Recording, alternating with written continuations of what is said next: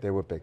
Well, we're fortunate today that Denise will be joining us right now. Kevin had a chance to interview her, talking about Catholic spirituality. Let's take a look.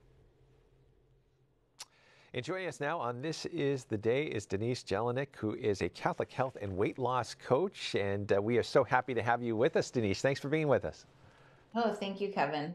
Well, it is the new year, and as usual, people start thinking about weight loss and weight loss programs, too. Maybe if you could talk about your particular program, inviting the Holy Spirit into the weight loss process and how it differs from some of the weight loss things that we all know about. Yeah, well, conventional weight loss and weight loss with the Holy Spirit differ in about two unique ways. And it's one in the way that we treat ourselves, and the other is in the way that we actually do lose weight. And in conventional weight loss, it's like, I'll be nice to myself once I meet my goal. Yeah. And until then, we think that we have to be restrictive, deprive ourselves, or even be very critical just to stay motivated. And the other thing was with conventional weight loss methods, people typically try things that they heard work for someone else or something that they saw online. And then with weight loss with the Holy Spirit, we say, hey, first, let's start treating ourselves the way the Lord wants us to treat ourselves. We can be kind and supportive and gentle and encouraging and uplifting throughout the entire process, not just when we meet our goal, because it's an entire journey. The other thing is that I give women permission to discover what works for them in this season of their life. So there's two parts there. The first one is to discover what works for them. You know, often we hear what works for a brother, sister, mother, neighbor, best friend. And when we try it and it doesn't work, we think there's something wrong with us. No, it just might not be the best fit for you. Yeah. And so I give them the opportunity to, hey, let's just see what works for you. The second part is to discover what works for them in this season of their life.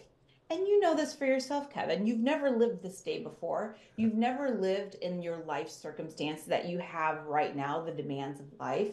And since our lives are always evolving and changing, we're always in new seasons. So what worked maybe 5 or 10 years ago won't work in this season of your life, or even a year ago. And so it's really just discovering what's best for me now. Yeah. And I know a lot of people, when they think of, maybe eating to excess or having some difficulty with the eating process too, they think about stress and stressful eating. I wonder if you could talk about that as well, and maybe why people do that, why they turn to food instead of maybe turning to God when stressful situations come up. And I know a lot of people are dealing with stress nowadays. Yeah. Well, what is stress? Stress is when the body or the mind perceives there's a danger or a threat. Okay. And so let me just tell you how your brain works. You have a part of your brain on the back that's that watchdog that's always looking out for danger and always looking out for threats. And in today's world, a threat is, oh, I'm running late, or a to-do list that's a mile long, or maybe even not even being able to answer a question. You don't know the answer to a question in a meeting. So we go into this stress response. We think, oh, that's a threat. And so we've got that watchdog always looking out for danger, and it starts barking when it hears a threat. And that's what we call a stress response, right? That's where we feel fight, flight, freeze, where we're just stressed out. Now, that's the person who stress eats. But there's another part of your brain that's responsible for calm thinking, logical thinking, strategic thinking, understanding long-term consequences. That's on the front part of your brain. And when you're thinking with that part, I like to call it the wise owl. When you're thinking with that part of your brain, you're not stress eating. But what happens to the wise owl when you perceive the threat and the dog is barking? The wise owl flies away. And the quickest way to calm a barking dog is what, Kevin? Prayer. Throw to bone, right? Yeah. And so that's what we do. Yeah. It's just very common to go ahead and stuff some food in our mouth. When we're stressed out, we feel uncomfortable and we want to put distance between ourselves and that feeling. And food is so darn effective. Yeah. And we've just gotten into these habits. And until you learn how to quiet your dog, quiet your stress response without food, which you can totally learn how to do. Yeah, yeah. Always go to food first. Yeah. Maybe if you could talk, we're just about out of time. We got about a minute left, but maybe just some of the quick, I don't know if there's the biggest misconception about weight loss, but maybe if you could hit on just one or two of them and let people know about that too, because I know there's plenty out there. The biggest misconception is that you can lose weight and the only thing you need to lose weight is a diet. Yeah.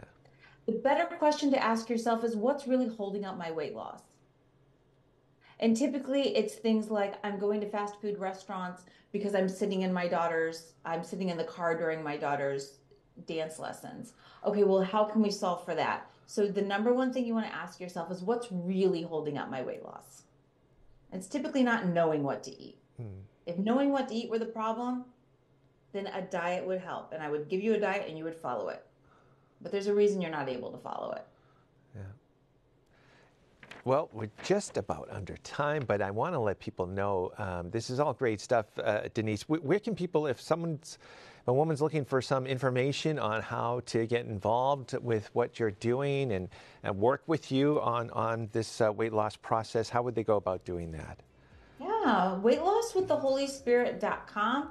Right now, we've got a $1 trial in our community of Catholic women who are losing weight. And you have instant access to our entire program called Weight Loss with the Holy Spirit. Excellent. Thanks so much, Denise, for being with us. We appreciate it.